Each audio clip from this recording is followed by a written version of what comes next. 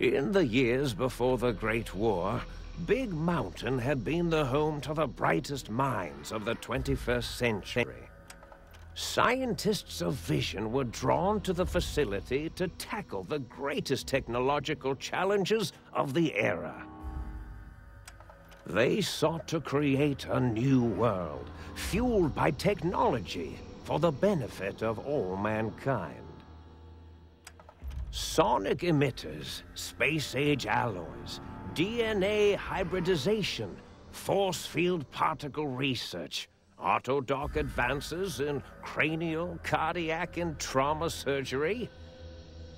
The hopes and dreams of a century became realities in the electronic forges of Big Mountain.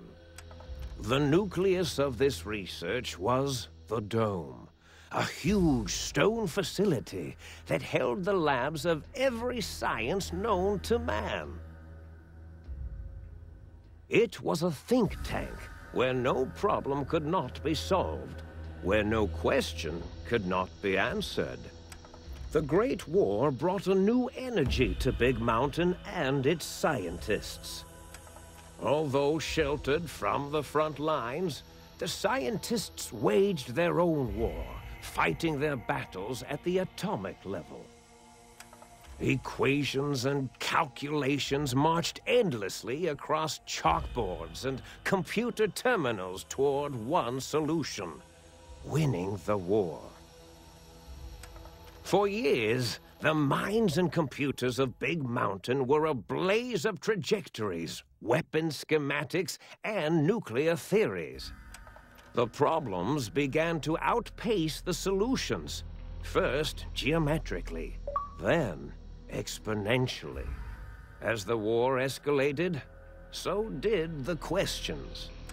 On the night of October 23rd, 2077, the scientists received an answer that put all their questions to rest. In the aftermath, Big Mountain's silent experiments went to sleep, their creators slowly dying in the new world that had been left behind. And the great stone in the middle of the Big Empty lay untouched, filled with countless technological wonders. Wonders that, in the end, had been answers to the wrong question.